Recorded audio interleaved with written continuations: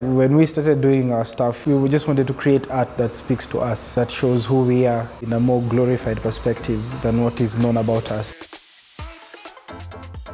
My name is Osborne Macharia. I'm a commercial photographer and digital artist. I've had the privilege of working with Oprah Winfrey Network and creating work for Black Panther. Afrofuturism, it's a repurpose of the post-colonial African narrative into something that's more culturally defining, with an element of combining history, the current culture, and the future of aspirations of people of color.